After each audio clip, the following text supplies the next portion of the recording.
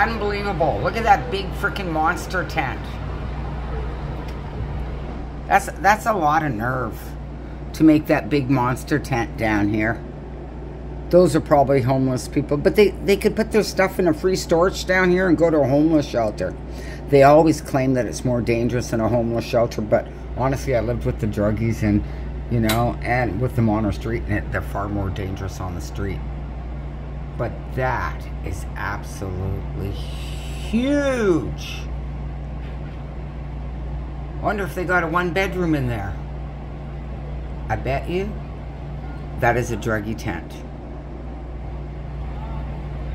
Unbelievable. Entitled to come and put a monster tent up on our block.